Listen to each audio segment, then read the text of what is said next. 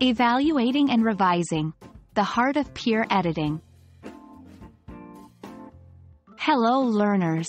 Today, we're diving deep into the world of editing. Specifically, we'll discuss how to evaluate and revise content in a peer editing context. Peer editing is when you review and offer feedback on someone else's writing. It's a valuable skill, both for improving others' work and enhancing your own understanding of effective writing. So, let's get started.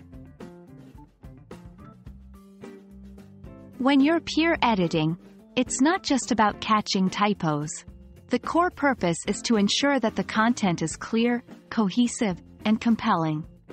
Evaluating and revising content is about digging deeper, looking at the structure, clarity, and relevance of what's been written.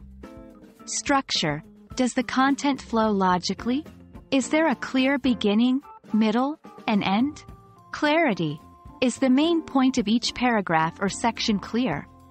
Are there any confusing sentences or phrases? Relevance. Does every piece of information serve a purpose? Is there any fluff that can be cut out?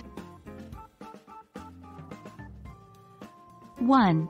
Read without judging. Initially, just read through the piece without making any marks or changes. Get a feel for the overall content. 2. Highlight main ideas. On your second read-through, highlight the main idea of each paragraph. This helps ensure that every part of the content has a purpose. 3. Ask questions. If something isn't clear, make a note. For example, what's the main point here? Or, how does this connect to the previous paragraph? 4. Suggest specific changes. Instead of just saying, "This is unclear," offer a suggested revision. For example, consider rephrasing to, or, maybe add an example here to clarify. 5. Be constructive, not critical. Remember, the goal is to help, not to criticize. Always frame feedback in a positive and helpful manner.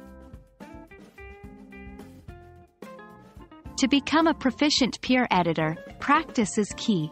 Consider these steps. 1. Pair up with a buddy.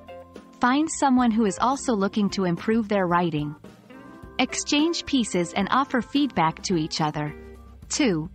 Join a writing group. Many communities, both online and offline, have writing groups where members critique each other's work. 3. Seek diverse perspectives. Different people will offer different insights.